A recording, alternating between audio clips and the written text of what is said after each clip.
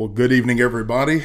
Good evening to you. Thank you for joining me this evening. I'm Larry Weathers, and this is Larry Weathers Live. And I want to thank all of you for coming in, and I see you all gathering. Thank you, thank you, thank you. Good evening, good morning, good afternoon, wherever you are in the world. And to all of our global viewers, thank you for hanging out with us and taking time. I know sometimes the hour is completely different for you, so I tremendously thank you. And for those of you all that reach out to let me know that you are engaging this broadcast, it means the world to me. Thank you for everybody that is domestic right here in these United States of America. Thank you for joining me this evening. Listen, come on in this room tonight.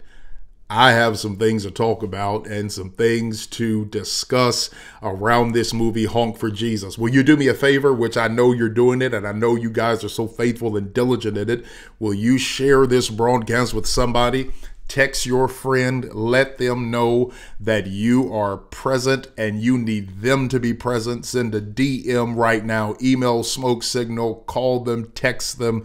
Run by their house real quick. If they write down below you in another apartment, bang on the floor and tell them they need to check this out, because I believe that this is going to be somewhat of commentary, but also maybe provide some answers and clarity, but hopefully will incite you to think a little differently about this film and even the body of Christ. Hey, Sachelle, I did it. I think you were the first person that recommended that I do it. And so, and here I am. At first, I wasn't going to say anything. I was going to let it ride. And then I said, you know what? No.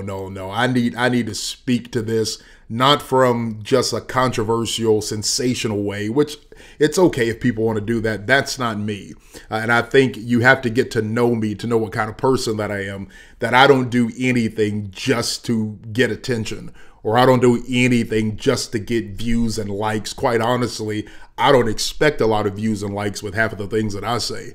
And so please understand that my motivation is simply to dispense truth, to speak truth, and for individuals that are not believers to hear competence and clarity and a practical side to being saved and being what we call ourselves believers of Jesus, and then to the church in an apostolic way to speak to things with an intent that order would come, structure would come, reformation would come, that we can be the best representation of Jesus. And so what I say many times with regard to the church may be difficult to hear or digest, but please understand, I'm only this passionate because I love the church. See, real enemies of the church to me are not Hollywood. Real enemies of the church to me are not screenwriters. Real enemies of the church is not even Satan worshipers to me. Real enemies of the church to me are those that are comfortable and complacent with the church being a mockery of what Jesus died for, and it not being talked about as it should. And those that actually could hold others accountable are silent. So when my passion is turned up, it is not because I hate the church or I'm an enemy of the church. Jesus said it this way: whom he loves, he chastens.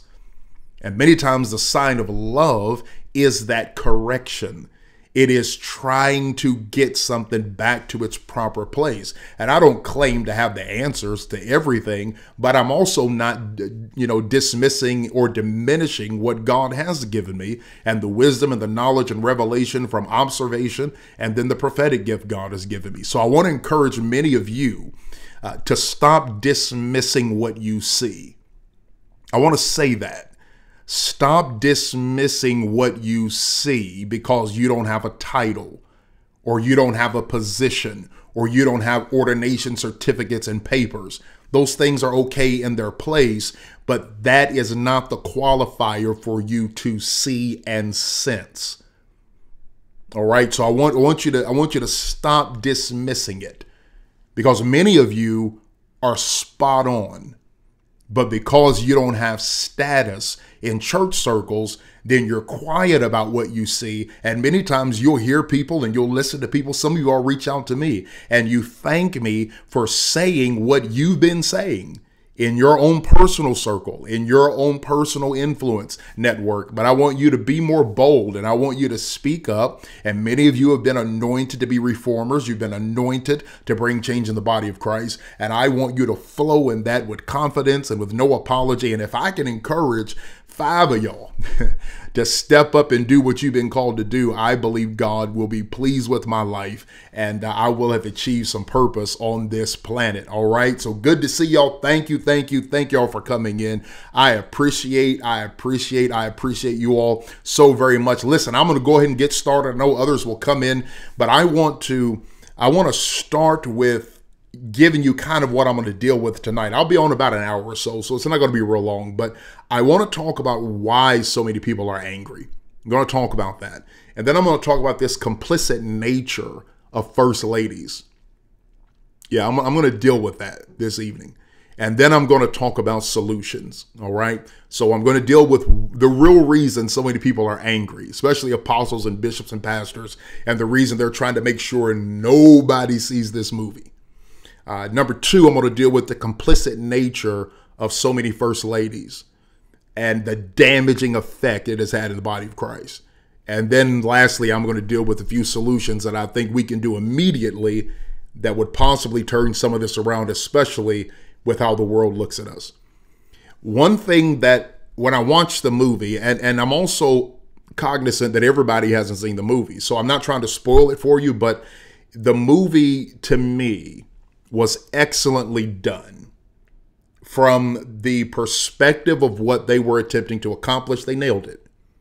Now, personal preference and taste of the content or what was happening in the movie, well, that's left up to everybody, and that's a relative to say the movie was good or bad.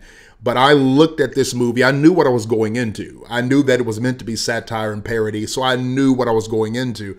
But I also knew that with executive producers like Jordan Peele, I also knew with the director who has also done some other things along this line, I knew that I would need to pay attention to some very key points in the movie that would actually bring the substance and depth that so many people are claiming it doesn't possess. There were little nuances that were happening in the movie. One of those was a tambourine. And the tambourine was playing and it was in the background, but it was almost subliminal. And as the tambourine was playing, things were playing out. It was like the tambourine was signaling what should happen next. That was deep because it was showing the manipulation of what we've done with praise. And we turn praise into something that can be signaled by the tambourine, the music. When we hear it, we go into motion. When we hear it, something else happens. When we hear it, we give God a praise. Praise him right now. Come on, give him glory. And we turned it into an action rather than a mindset. It was also signifying, and I don't have time to get into all of that because we'll be here all night, but seeing that motif throughout the movie, that caught my eye. Something else caught my eye is when they had the scene in the church and the little girl started shouting and dancing. The preacher came down.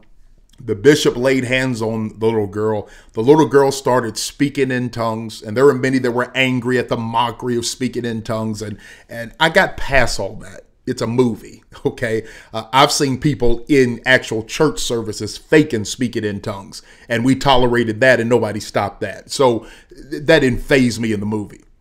What was interesting, and I think a lot of people miss this because a lot of activity was still going on in the background. The little girl was looking in the camera and she said, "I love theater and I do theater at school." And then she kind of smiled. Now, it seemed she was having this moment. It seemed so real for the movie's sake. And I know for us, we knew that it wasn't real, but for the movie's sake, they're having a moment. And the preacher is getting a sign of validation because a child has just received the Holy Spirit. And when I laid hands on her, she was overcome by the power and presence of God.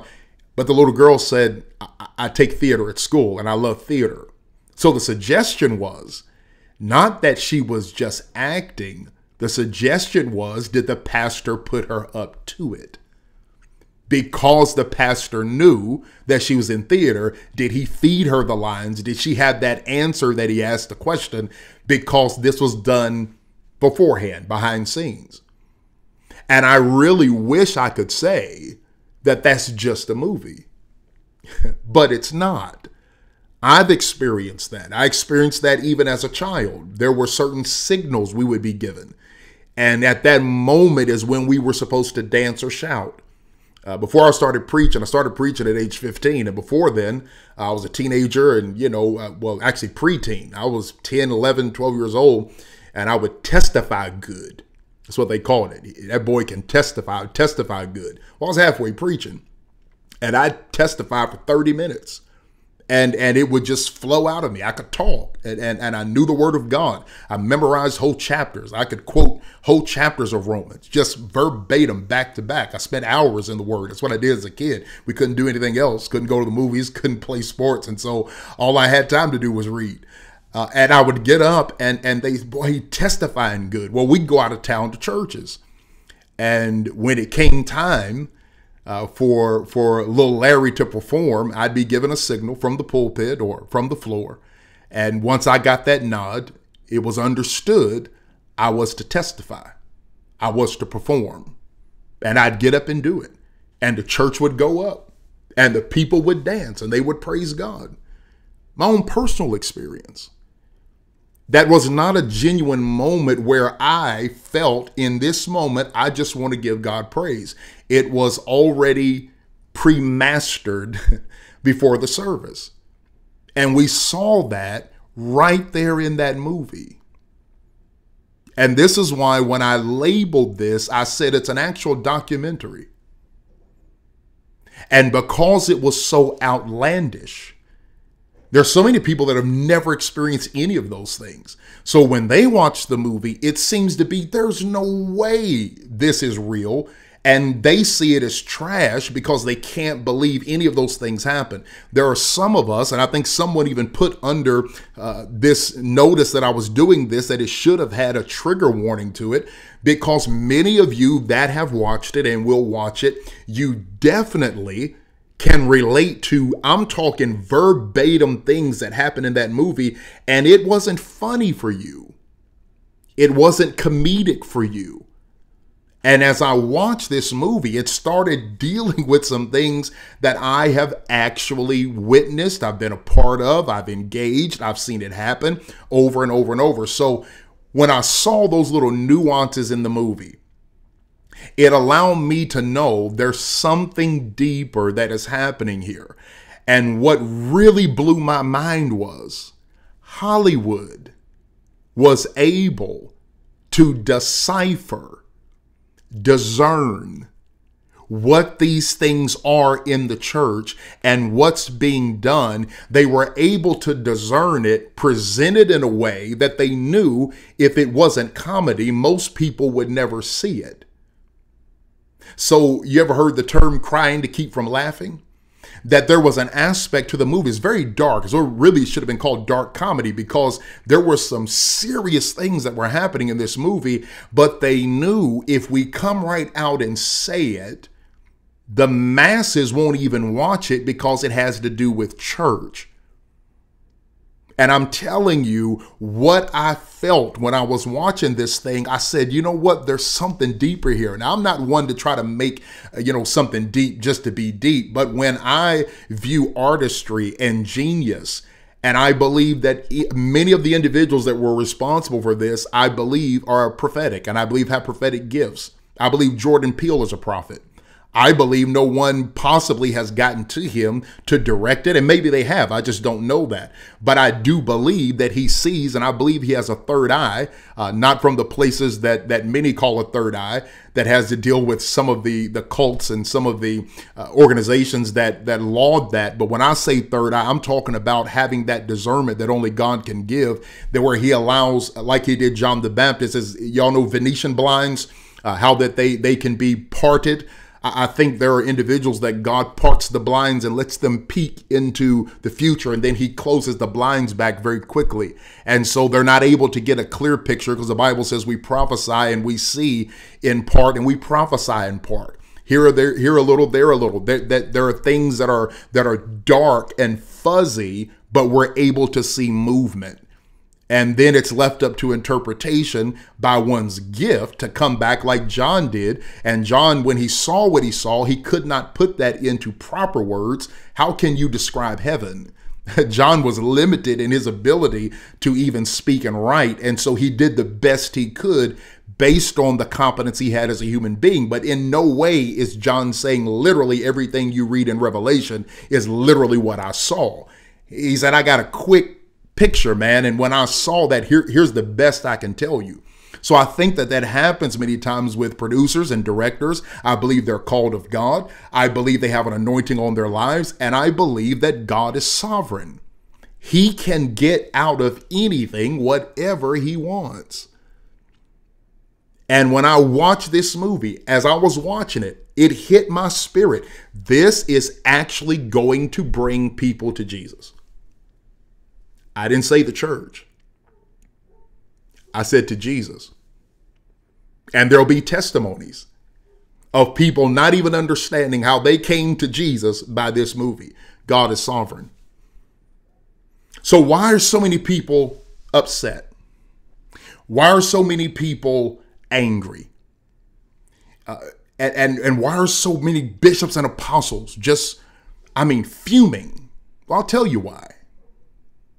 Because they literally saw themselves watching that movie. See, here's the thing. They know that if this scene is going to be talked about by the masses, here's what they know.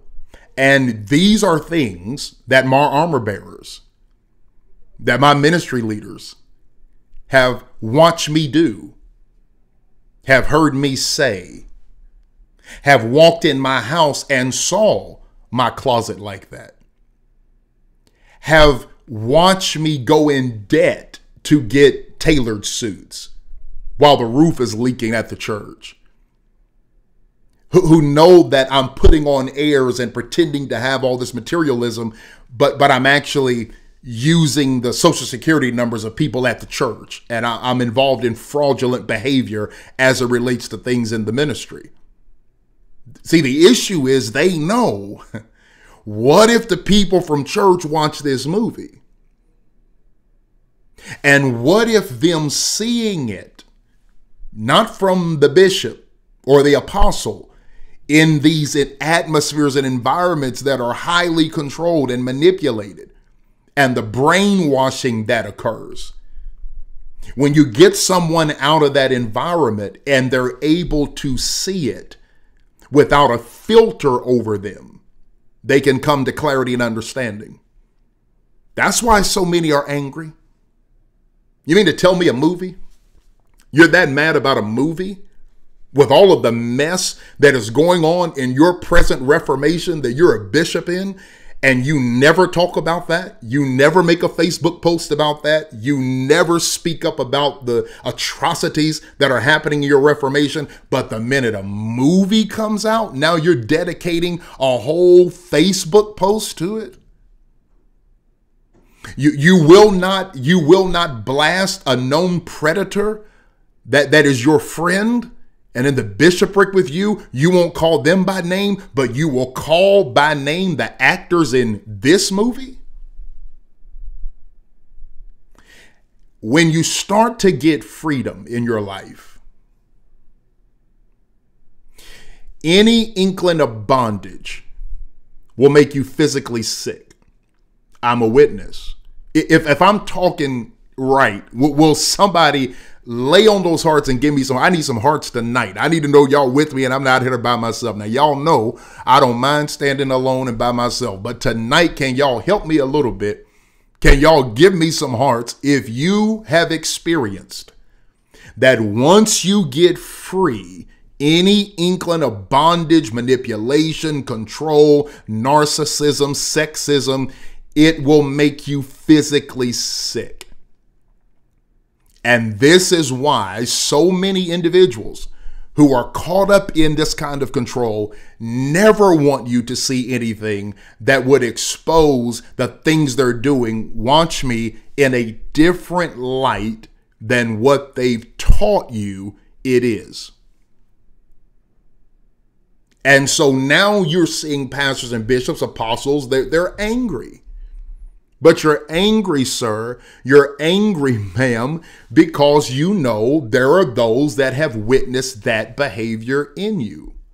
And rather than you say, you know what, you guys, I have been doing this wrong. I've been approaching this the wrong way. Actually, what y'all saw in that movie, it seems so outlandish because it is outlandish. I should never be in a situation where I'm trying to make a decision which Prada to wear, periwinkle or otherwise, when I'm looking at my church is going through calamity because of something I created. That I should not be trying to think of the next catchy gimmick, honk for Jesus. Okay, the whole point of that, y'all, with the black Jesus, we're talking black liberation theology was woven into the movie. We're now talking about marketing gimmicks and how foolish they look to the outside world. And people are missing it. They're missing that the things we're doing make us look so desperate. Rather than be practical, rather than just engage people, we're always looking for that next gimmick. We're always looking for the thing that's going to set us apart from the church down the street, not understanding. And of course, y'all know my whole company and agency is on marketing and branding. There's nothing wrong with that, but gimmicky when you're after gimmicks. Gimmicks are quick fixes. Pastors, if you're hearing me, marketing and branding are supposed to be part of a strategy. They're not the strategy. They're part of your strategy.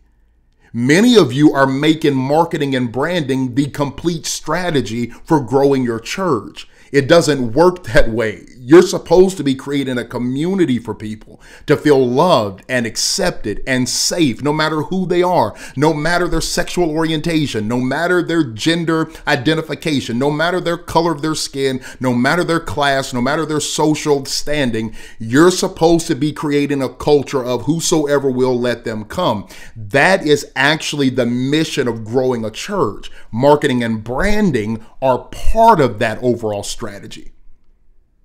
So they were showing in the movie how ludicrous it looks for you out there in a three-piece suit, first lady out there in a hat, honk for Jesus. They were trying to show the great chasm from what you all are even out there dressed in versus trying to be cool and trying to be relevant with a honk for Jesus, that it wasn't fitting. And the movie continued to deliver things that I have literally witnessed over and over and over. I've been a part of two churches and one very large ministry, mega church, actually there in Atlanta, where that movie was shot. And we could see the church and know that church well, where the movie was shot. But I had an opportunity to be a part of a ministry that was going through scandal and just coming out of scandal. And Pastor and I were called to go there and assist and to help out and help that transition. But unfortunately, individuals that had the opportunity to do things the right way and to be honest about it chose not to, and ended up losing everything. It was a shame. And being up close and personal, watching people say, I know we could allocate funds there that would be a blessing to people, but if we do that, I won't have a limousine service. So let's not feed them at church. Whatever you do, don't touch my limousine service. But you've got 4 cars that you can drive at any moment. See, you all, sometimes people don't see behind the scenes. And God has given opportunity for repentance. Look how many years has gone by and nothing really has ever come out that grand about the church. Hillsong, the documentary that just came out a few months ago, was a scathing review of what has been going on. And many of us that have been in certain circles and traveling and preaching, I've been doing this for years. We've witnessed a lot of things. I've pulled away from a lot of places because of the things that were going on. And now, though, in this social media age, nothing will be hidden. This is not a prophecy. I prophesied some stuff about 6 years ago, and those things came to pass. But now we're just in an age where nothing will be hidden. All is being revealed, from sex tapes to people cussing in the pulpit in straight up messages, to people having manic episodes literally while preaching and singing. Y'all, some of what we're seeing is not demonic. It's manic. It's mania. It's mental breakdown. It's mental illness on display. What we've called sometimes Baptist fit. And they shouting, where individuals slipping into mental illness moments that should have been administered and helped with medication, not oil poured on them. And when you start talking this way, people get nervous because you start exposing the foolishness. How can we be this mad about a movie when in real life we see it play out? Y'all watch people you knew were fake. It wasn't the Holy Ghost. It wasn't the anointing of God. You watch people try to out-sing somebody else, one up somebody else. This preacher preached, well, the person coming behind them trying to outdo them. You've watched the gimmicks with money and the fake seed offerings and consecration offerings. And I sowed this seed and God moved on my behalf. I believe in sowing. I don't believe in sowing to make God do anything. And the reason God would never allow that is because we would manipulate it and try to control it. God's not a vending machine. You don't put money in and then get what you need from God. That's a lie. When I sow because I believe it's done. Or I sow as an extension of me, because I can't give God my arm. I can't give God my legs. I can't physically lay down on an altar and give God my physical body, but I work. And as I work, I make money. But I didn't make that money until I worked. I put my body in a position for so many hours a day to create income. I lent my body to that. So when I give my money, it's an extension of me. That's why whatever you give to, you should be very sagacious and discerning, because it's not just the money you gave, it's you that you gave. You just came in partnership with whatever you gave money to. You're there, not just your money. So when I give an offering, I'm giving me, because he said, present your body. I want you. So when I sow, it is never about what God is going to give me.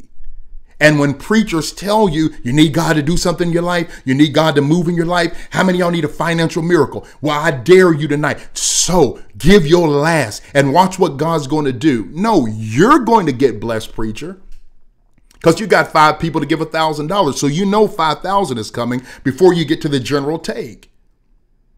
If people want to have things happen financially, they need to get their credit together. If you want more money, spend less and increase your income. Get a second job, get a third job for a season. Voila, you'll have more money. If you want to drive a certain car, live in a certain neighborhood, then determine ways that you can create those streams of income. You need at least 5 to 7 that can sustain you, and then you live beneath your means so that you can have money to save.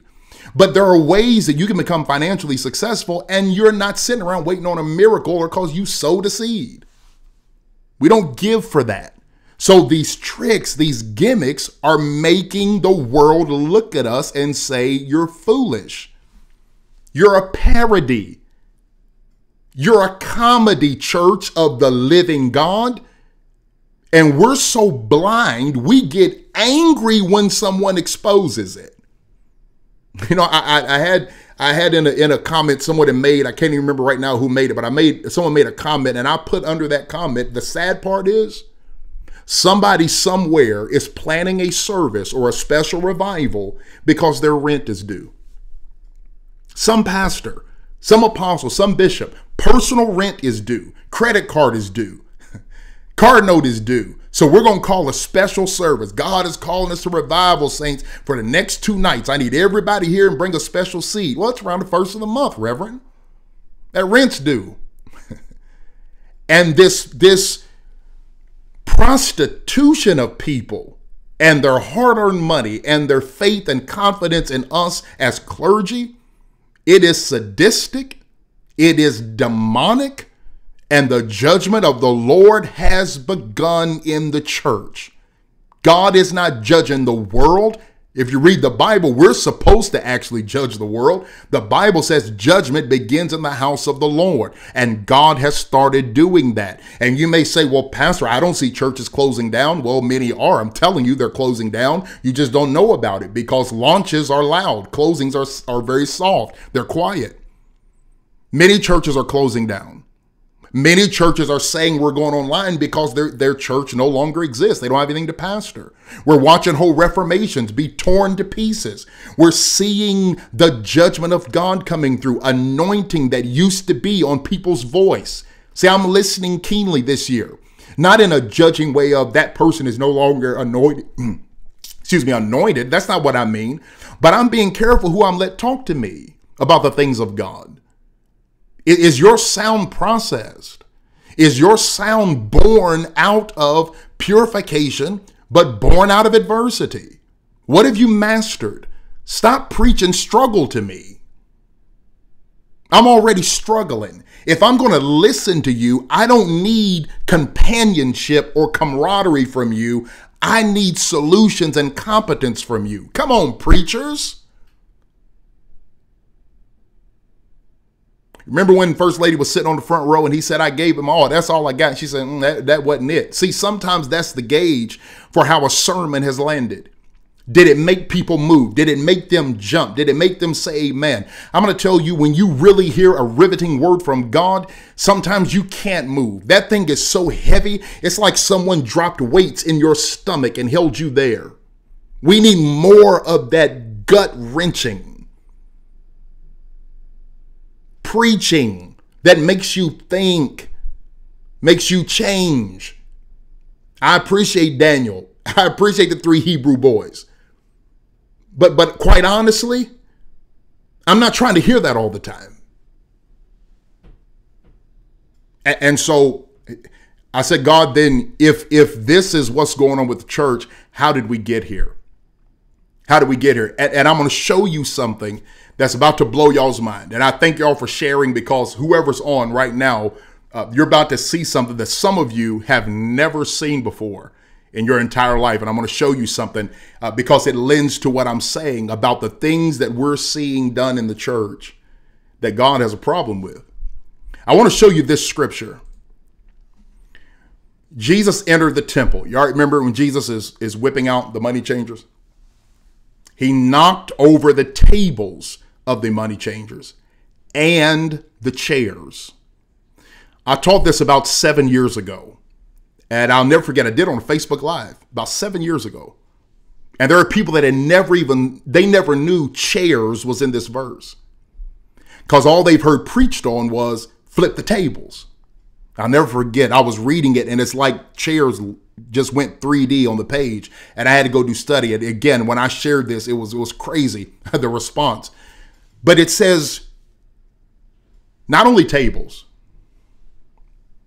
but Jesus knocked over the chairs of those selling doves. So he's in the temple, he sees the chairs, he sees the tables, he sees the activity, watch, because there were people sitting in the chairs, people at the tables that were doing things that were ungodly, unseemly. So Jesus goes and flips them over. Jesus did not flip over the tables and chairs just because he was mad. I've heard people use this text for indignation, and you're partially correct, but he flips it over to suggest reformation, reformation. reformation. Somebody type that into thread for me. So y'all remember that live? Somebody said, you remember that? Flipping. Yeah.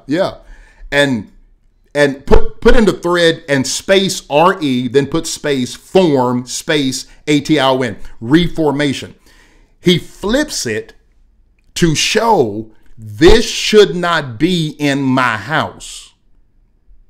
This activity should not be here. So I'm flipping it to let you know I don't want it like this in my house. Now watch this.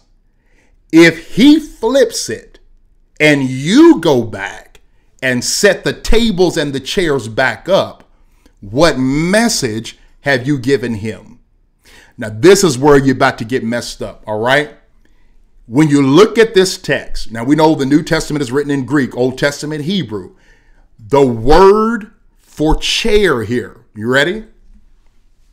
That's the Greek word for chair that is used in that passage. Cathedra. The English word, pronounced the same way, spelled with the C, is a bishop's official throne. So the chairs that the pastor and his wife were sitting in are called cathedras. The chair that Jesus overthrew in the temple was a cathedra. If Jesus flipped over a cathedra, we have cathedras on stage and in pulpits. I know, and I know I'm going to get in trouble right here. I understand that.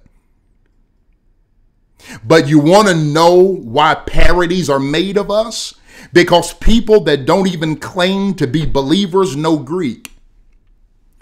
People that don't claim to be full of the Holy Ghost and speaking in tongues know Hebrew.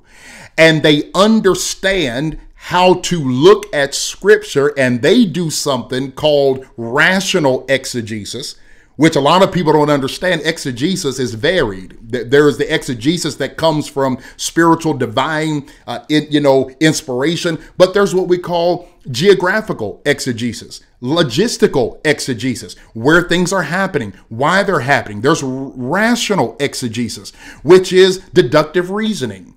It's not super spiritual, but if this happened, then I can deduct and deduce that happened. And that allows me to exegetically look at a verse or a text and pull out meaning. So many people who can't rely on the Holy Spirit rely on rational, practical exegesis. And they're not wrong. Because if I look at a text and it says Jesus overthrew the cathedras, he wasn't pleased with it. When the definition of cathedral right here, Webster's dictionary, is a bishop's official throne. Why would anything defined as a throne be sitting in God's house? How is that not a direct assault to the throne and the majesty of God? What's interesting is so many have so much to say about the Catholic Church, especially charismatic Pentecostals. Oh, y'all talk about the Catholics like a dog, and you embody many of their practices and principles because you desire pageantry. You need to feel important. And the vestments and the pageantry and the aura and the awe of it all is propping up your little minute, low self-esteem issues, inferiority complex. I'm going to call it for what it is. And the reason people have stopped coming to church is not because they don't love God and don't love Jesus. They can see through you. And it's sickening for me to watch you make a processional stop worship. I've been there. Worship high. People getting delivered, set free. I've seen people engaged in a real praise moment, and we stopped it so the bishops could walk in with their wives and take their seat. And you mean to tell me God is okay with that? You mean to tell me if God walked in the temple and saw activity and he flipped over you mean to tell me he's still not flipping over tables and chairs? The problem is who's running back behind what he flipped over and propping it back up. And we wonder why the glory has left. We wonder why we're not seeing real deliverance. Deliverance has been reduced to a praise break. Real breakthrough has been reduced to a little 2 minutes at the altar, someone lay hands, and now you got breakthrough and deliverance. That's why the world is looking at us saying, y'all a joke. It's not because they're angry at God. It's not because they're mad at Jesus and they're being derogatory toward our Lord and Savior. They're looking at the institution that raises itself in pride. We're the only major religion that exists that is always dogging other religions and faiths. I have a lot of friends in a lot of different religious beliefs and persuasions. I have never heard a shaman deliver his homily, and in the homily, he's dogging Pentecostals and Baptists and Methodists. I've never sat in a temple or synagogue and heard them talking about Kojic and talking about PAW. But in our sermons, we're calling them out. We're sending them to hell. They can't be of God. Yet, when someone speaks about our ills, now our feelings are hurt. Now we crying. They coming against the church. I don't see them talking. Hollywood is not, you know why Hollywood is not saying much about Muslims? You know why? It's not because they're scared. Are you kidding me? Hollywood doesn't have reverence for anybody. But these other religions are focused on making converts. And here we are, can't make real converts without swindling and manipulating them. We're constantly meddling in other religions and faiths and trying to call them out when half of the people who claim to be full of the Holy Ghost couldn't even articulate in a debate what they believe. Apologetics is literally non-existent in most churches. Most people don't have a clue what they believe. They cannot discuss soteriology, salvation. They cannot discuss pneumatology. With the advanced education and scientific development that has happened, these terms should be a part of our discipleship with people that we're bringing to Jesus Christ, because they're going to have discussions and dialogue with other people. And Muslims are learning the catechism of their faith. Buddhists are reciting the catechism of their faith. Jehovah's Witnesses are reciting the catechism of their faith. We can't even agree on how to baptize anybody, and if the women should have pants and makeup on. And so now that's why the world looks at us the way they do. It isn't because they don't want Jesus. They don't want what we have put around Jesus. I'm trying to finish this. Remember when Zacchaeus came to Jesus and the Bible says he was short in stature and he couldn't see Jesus? It says something in the text. It says he couldn't see Jesus for the press. And King James is using that language there, the press, which means there were so many people around Jesus. He was short. He couldn't see over the people, so he climbed up on a tree. Well, when I see press, I think differently because of my background. Press means what people are saying about you. You know, have you heard my press? Yeah, that's what people are saying about you. And when I look at that text, here's what I see. I read the text this way. Zacchaeus couldn't see Jesus because of what was being said about Jesus. And if we're not careful, the press, the representation we give the world about Jesus will make them not be able to see him. And when he couldn't see Jesus by normal means, what did Zacchaeus do? He climbed up a tree. He had to find another way to see Jesus. He should have been able to come directly to Jesus, but because of the stuff around Jesus and all the rules that we make and all of the foolishness we put around what it means to be saved and what it means to be anointed, and we put all of this around Jesus, people are having to climb up on trees they should never have to climb on just to get to Jesus. And then we have a problem when people say, I found Jesus at home. I found Jesus when I was smoking weed. And he interrupted my cipher and my high in that moment, and he spoke to me. Here come to church. He ain't going to speak to you.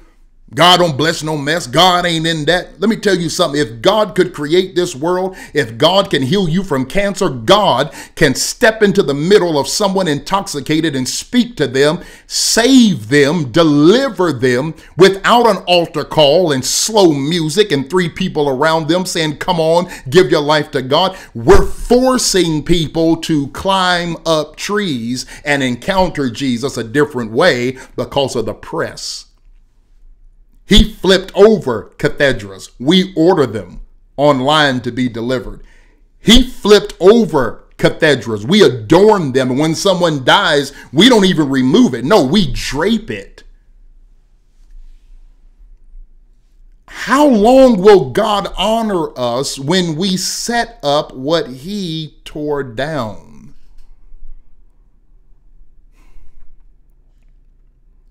I said, God, well, then what's this complicit nature of first ladies? And he said, remember in that movie, and when I played it back, I remember the first lady, and Regina Hall played the part. She is worthy of some award, Oscar, Golden Globe, something. I mean, she played that part, and it was so real, man, and riveting. She did an amazing job.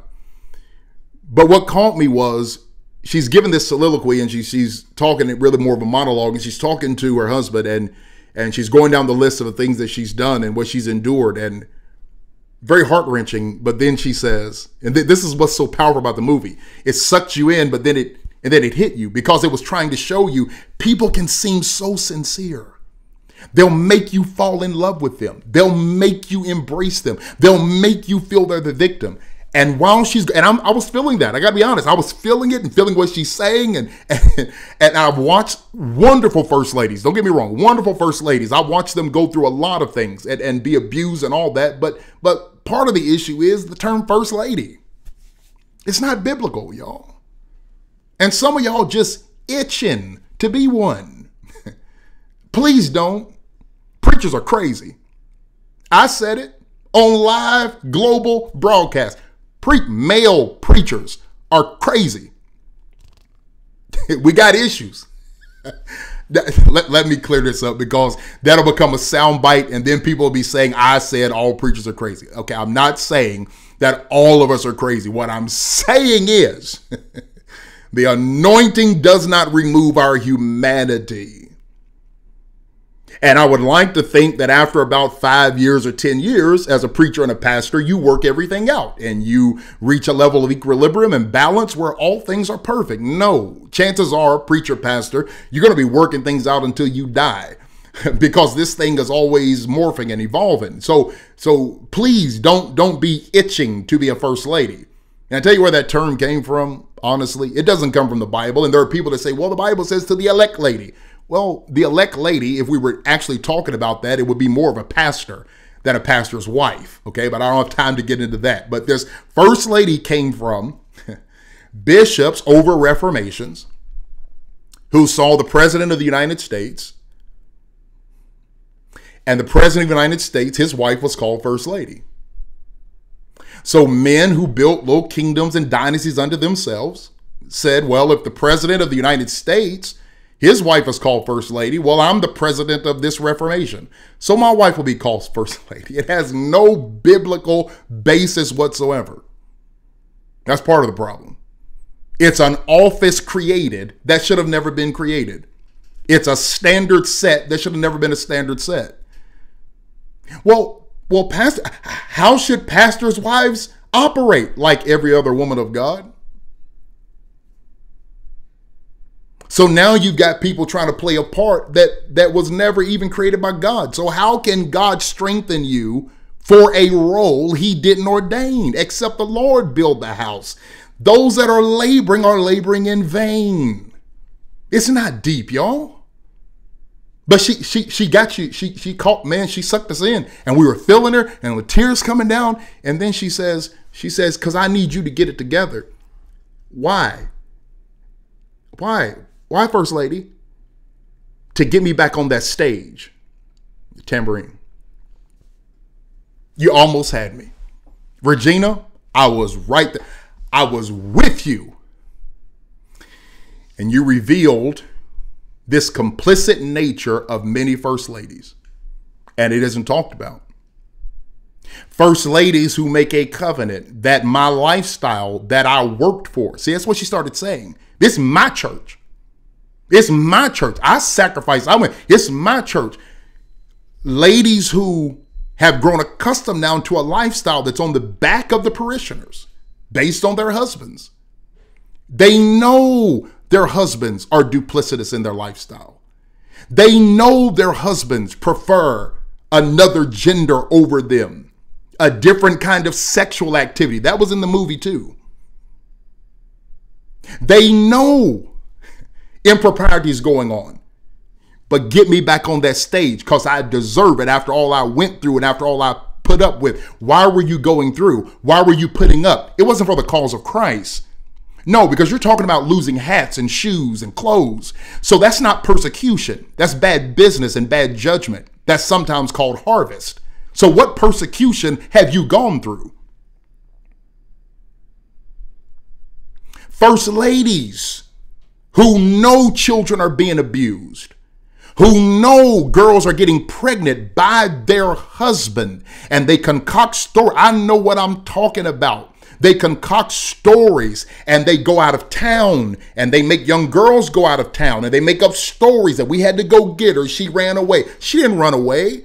She had your husband's baby in another state. You close your eyes and mind. This may be triggering for some. If it is, turn it off. And you turn up the music in your house because of activity going on in the basement. You know when he gets the keys to that car, you know where he's going.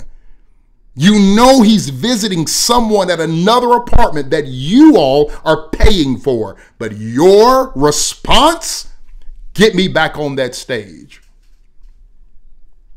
First lady walked in while the pastor was flirting with the camera guy. The camera guy let him know that he was homosexual, and because he said my boyfriend. And so the pastor knew it. And the pastor, who had this affinity toward that, touched his face in an endearing way and started being very suggestive with the young man. First lady walks in. She walked past first and she saw it happening. She walks in. He done took his shirt off. She picks up his shirt. She puts the shirt on him. She shows anger. She shows angst. But it wasn't, how could you do that to a soul? It was more, how could you do this to me? First ladies, I'm not trying to be mean to you. But please understand that God is going to hold you responsible and accountable for the innocence that has been destroyed by your complicit nature, to hold on to St. John and Louis Vuitton and to hold on to your Gucci and your Fendi. Cain tried to lie to God. I didn't do nothing to Abel. I don't know what you're talking about. And God said his blood is calling out to me from the grave. And there is a sound when innocent blood is shed. No, they're not physically dead, but mentally they've died. Spiritually, they've died. And many churches have a cemetery in the basement. There's a cemetery in the pastor's office. That's where innocence was killed. That's where innocence was slaughtered. And complicit pastors' wives, bishops' wives, at the convention, know your husband isn't in the bed with you because he's already at his mistress' hotel room, and you're fine with it because at least you get to be on the stage. But we are mad at a movie because the movie was a documentary.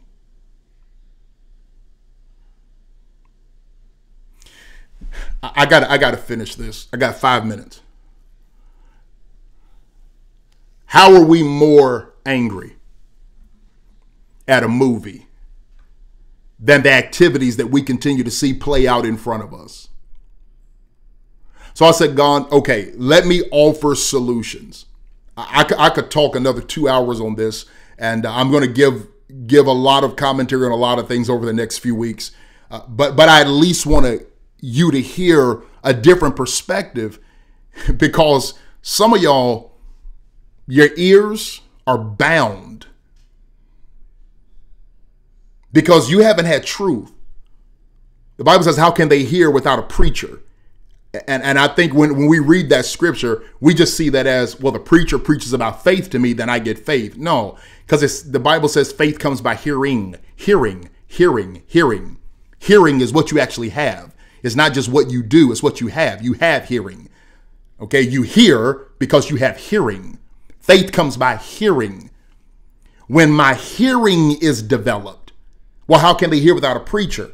Whoever preaches to me develops my hearing. So whatever I hear and how my hearing has been honed is what I'll have faith for. So if I've never been taught truth, I don't have hearing for truth. It sounds foreign to me.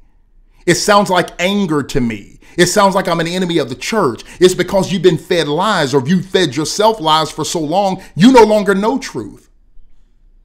You can't hear it when it comes. You get defensive. And maybe it's because you played too long with it. I don't care how long you've been preaching. I don't care how many conferences you threw. I don't care how many people came. I don't even care who got saved. Because in the movie, you know what the preacher kept saying? But I saved you. But you got saved. You don't save anybody, preacher. God does. He uses you, not because of you, in spite of you half the time. People being saved is not the sign God is with you.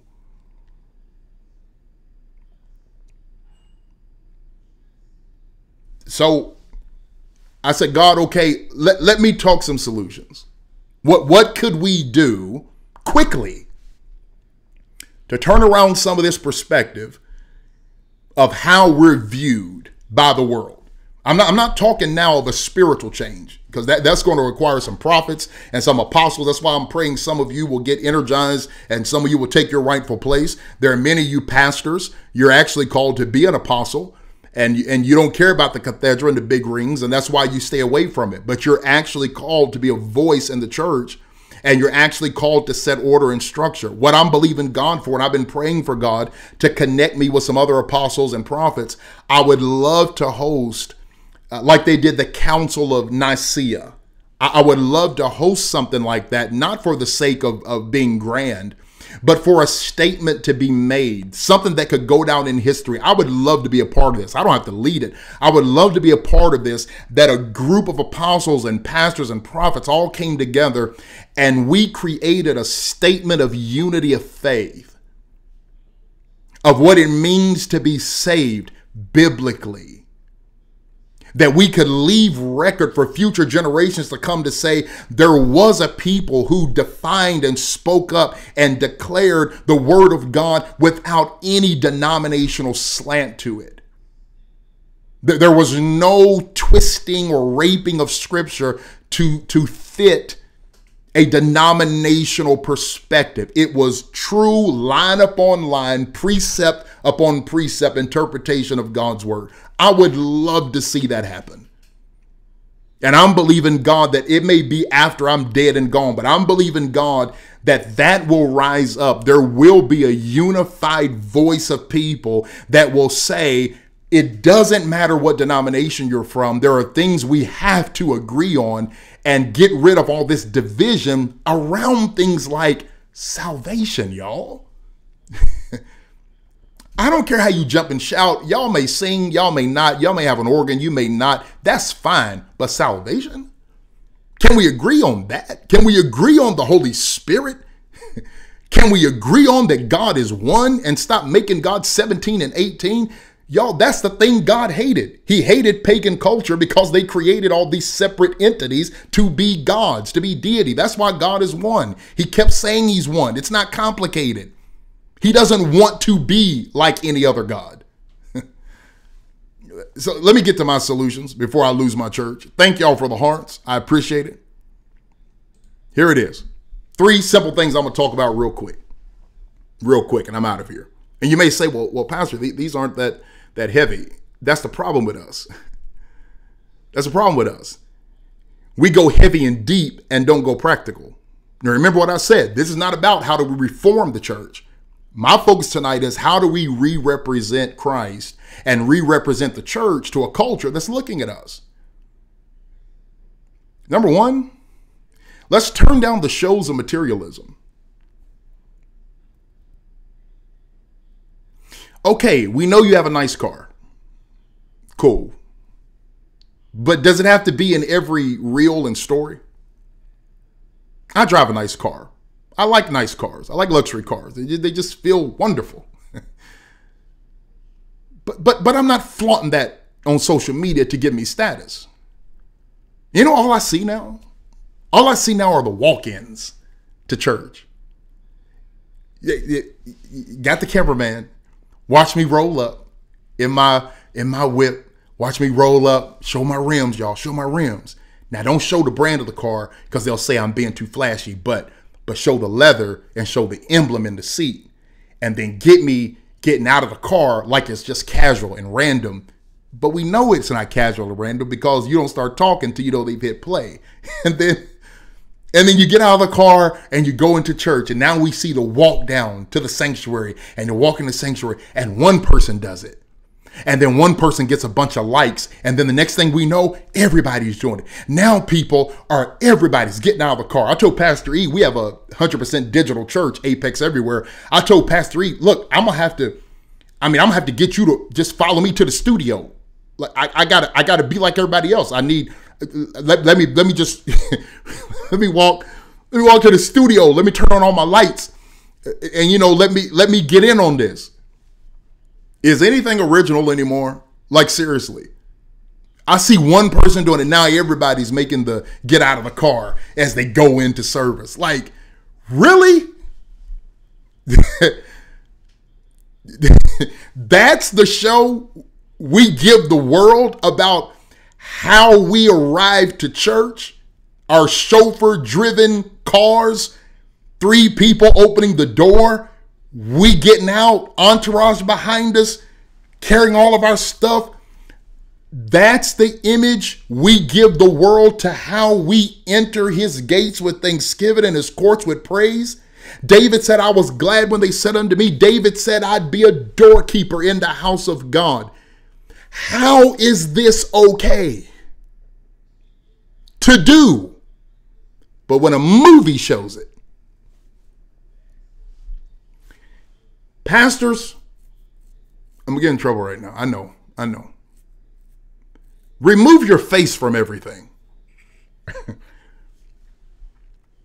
Yeah, I know. Somebody said you lost your church pulling down the Trinity. I know, man.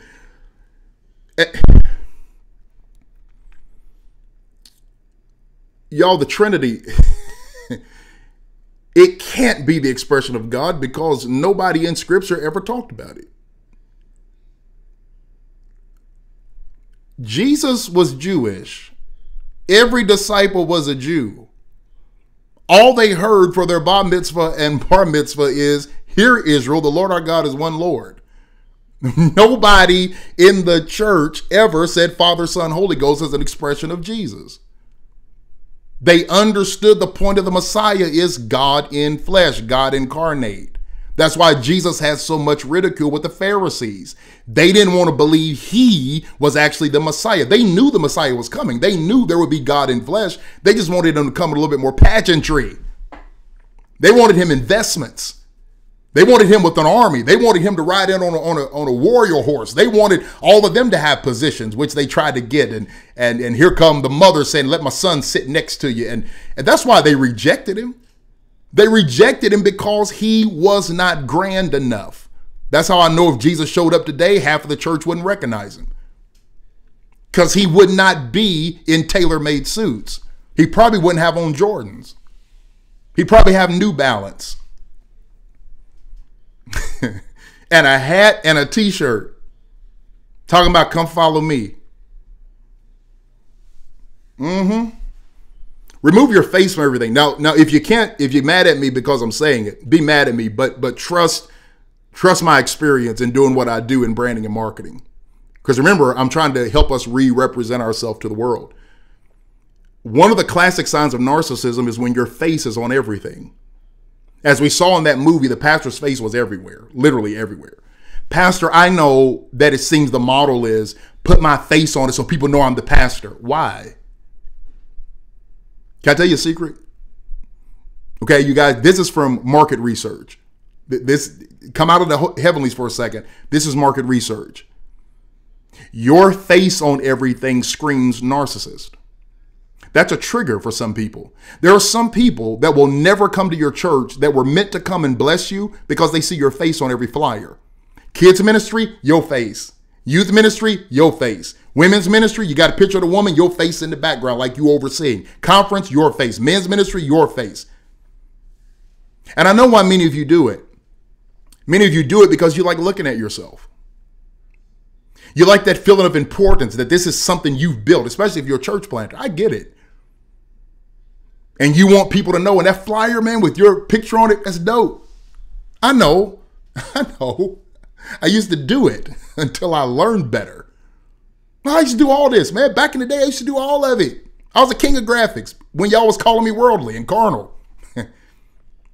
But when you put your face on everything, you're screaming, look at me, look at me, look at me, look at me. And you get the fresh fit, you got the tight, fade, and your woman's looking good. Or if you're a lady pastor, you're decked out and you look amazing. But your face on everything is sending a message to the world. Honk for Jesus.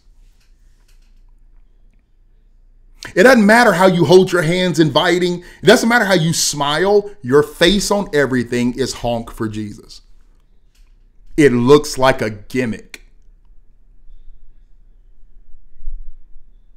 And if we could step back for a second and ask ourselves, how am I representing Jesus to the culture? We'd probably find out we were never trying to represent Jesus to the culture. We were representing us to the culture. And you know why I'm showing myself getting out of the car and making it so cool and so fly? Because I want the culture to see me. We rationalize and tell ourselves, well, no, because if they see me and they want to be like me, then I can tell them about Jesus. Y'all know it doesn't work that way. How about letting them see that we're so well adjusted, that we're so mature, that money is nothing new to us, that we don't have to flash it? I've got wealthy friends. I know people that got a lot of money and they don't wear Gucci belts. They just don't. They don't have whole Fendi jackets. They just don't. They have nothing to prove. So pastors, please, if you want to see your marketing and branding be effective, put real photos if you can. If you don't have real photos, use stock photos. All right? But use photos of people connected to whatever it is you're talking about. Get your face off of every flyer. You can put it on some, don't get me wrong. Now, personal branding, now let me just say this. For those of you that have a business, you're a coach, and I'm not talking about you. I'm talking church here, okay? No, for your personal business, put your face on everything if you want to. That's just part of a good strategy for people to see you. But I'm talking church here because church is not my business. I'm not the CEO of church. No. I'm managing director at best, but the CEO is Jesus Christ. It would be like you're the CEO of your company and somebody you hire starts putting out flyers for the company and they put their face on every flyer. Pastor, that's what it is. You're not the CEO of the church. I don't care if you started it. You just started a vineyard of Jesus Church. He's the CEO. Your face on everything sends the wrong message. Lastly, make ministry missional and not sensational. I'm trying to help you with how we could literally get the world to start looking at us differently. If we make our church experience missional, ask yourself this question, Pastor, and ask yourself, ask your staff. Do this before Sunday if you can. Ask them, what is our mission this Sunday? We used to do this, church. I planted in Lexington, Kentucky. We used to do this. We would pull all the leaders together. And before we did anything, we would pause, and sometimes God would tell me, other times I would ask, and I would see what was on the heart of those that were leading with me. But we always started every Sunday. The Revolution is what it was called in Lexington. And we started with, what is the mission today? And I would encourage the worship leaders. I would encourage the worship team. Find somebody in the audience that you're going to minister to from the stage. Don't let that person out of your focus. And the reason I would do that is, so many times we're dealing with so many things in inner conflict when we're doing ministry, that in ministry moments, it's easy for us to get sidetracked in that ministry moment and make it about us. So then we start singing ourselves happy. We start singing ourselves through something. And the problem with that is, the ministry moment isn't meant for you to self-medicate, because Jesus didn't on the cross. Jesus is dying, but he turned and gave life to the thief next to him. Your anointing is not for you. So there are moments where you need to focus on an object that you're directing your ministry to, so that it doesn't become self-serving. Because if I'm focused on that person in row 3 and I'm singing for breakthrough to happen in their life, I'm not going to start showboating because I'm not getting the response out of the crowd. And we would do this every single week. And what it did, it brought a mission to what we did. And the question we would ask is, this is what we have planned for today. Now, based on the mission that all of us have agreed to, is there anything that's on our flow of service or flow of worship that we need to change? And you know, there were Sundays that we had to go back and change the order of things. There were Sundays that the message needed to change, because we understood in that moment, there was agreement in the spirit. Here's the mission today. And God would speak to me and say, preach this. And we saw our church go through growth like crazy. I mean, it was unprecedented growth. It was crazy. We sent out not one postcard. In all my years of pastoring, I've sent out direct mailers twice. And churches that we planted, they would just grow. Now, all kind of crazy stuff would happen, man. My journey's been crazy. But the churches would grow because we understood, don't make the aim sensation, make it missional. Now, here's what happens, though.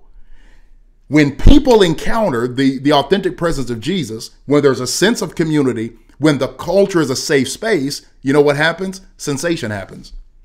Because now I'm able to feel. And I know it's safe for me to be vulnerable in my feelings here.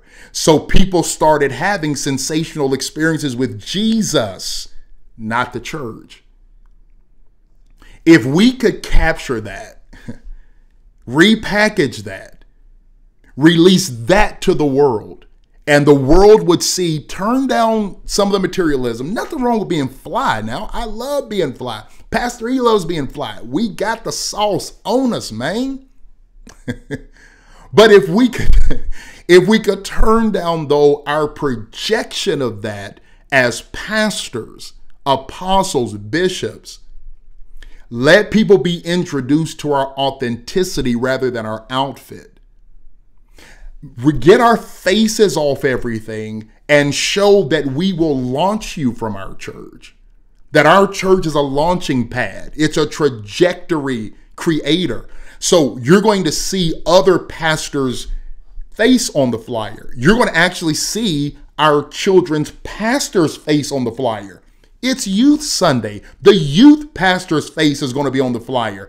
And no, pastor, your name doesn't have to be on there. Just put the youth pastor's name. Let them have it for that Sunday. Because see, what you're creating is a culture that says, I'm not threatened and intimidated. And I know this, that if we could present that to this generation, along with sound biblical teaching, take them into levels of discourse that engages their brilliant minds. If we could speak to the political nature of our country, speak to ageism, speak to sexism and nepotism, speak to the injustice that we see and the social unrest, white supremacy, if we could speak to that and engage our generation and then apply these three things as quickly as possible, I promise you, the next movie wouldn't be Honk for Jesus. The next movie may actually be an applause for what and who the church has become in this present day. I'm Larry Weathers, and I approve this message, and I pray that you do too. Thank you for hanging out with me. This has been a wonderful time of engagement. I see the comments, man. I'm going to go back and look at all of them. I read the last one, the last broadcast, and I read the comments. Man, you guys are so incredible. Thank y'all. I see some of y'all in here cutting up. And man, I got some friends in here. My goodness, so good to see y'all. Thank y'all for hanging. Is that, man, Bishop? Come on, somebody.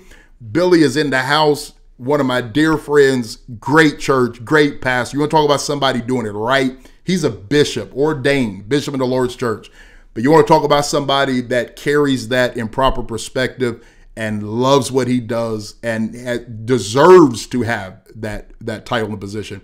Man, you are one. You've always been one. I don't. This ain't something I have never told him. I've told him privately, and I try to support what he does. Great man of God. Now I'm calling you out, man. Don't mean to put you on the spot, but you are one of those examples that we need to see more of. And can I get everybody to agree with me that the voices that are raising up? I seen another good friend of mine. Where you at? I just saw you. I thought I saw you. Maybe not. Maybe not. I thought I saw you. Where you at? Walters, there you are. Bless you, Walters. Powerful woman of God. Tantalel Walters. Y'all see her? Powerful woman of God. And you know what? I may have butchered your name because I always call you Walters. So if I've known you for several years. So if I did, I apologize, T. Powerful woman of God. She hosts conferences and conclaves and just heavy on anointing scholarship. I'm telling you, but can we agree though? Will y'all come and agree with me? I'm getting ready to quit. I'm 18 minutes over. Can we agree tonight that God is going to amplify and magnify voices? No, don't pray that for me. I'm good. But can we decree and declare tonight, hallelujah, in the name of Jesus, that God will amplify and magnify authentic, real voices that cannot be bought or bribed. Individuals that have been carved out of crucibles of conflict, chaos, confusion, hurt, pain, but they mastered it. Can we believe God that the next set of conferences, hey PV, good to see you, man. The next set of conferences will not be sensational, but missional? That if there's no praise break, there was break in psychotic disorders because we had someone on stage who's a mental wellness expert, who's full of the Holy Spirit and can take the Holy Spirit with the language of mental wellness and minister, that people are falling out, not because of sensation. We were missional and we accomplished our mission. Can we agree in Jesus' name? Father, we agree right now, and we thank you that even though this movie caused controversy, it has lifted some very important things that are happening in our country and our world around this space we call church. Father, I'm decreeing and declaring right now that there's some, even on this broadcast and others that are going to come back and view this later, whose name, reputation, character, and essence of persona is going to be brought before the masses in a great way. And they will not become someone different when the light hits them.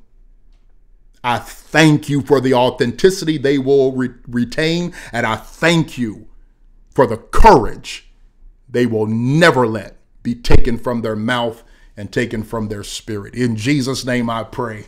Amen. Amen. Listen, I love y'all. Thank God for you. Continue to pray for this show, man. Just a small thing I'm doing, not on a real large scale, but I am happy that I have a voice and that I can lend it to Jesus. I'll do my best to give you a quality production every time that you tune in to the best of my ability. I try to have my graphics. Y'all see that come down? Y'all, I need y'all to celebrate me. See, y'all got to pump me up so I feel good about myself. Did y'all see how my graphics came in? Watch this.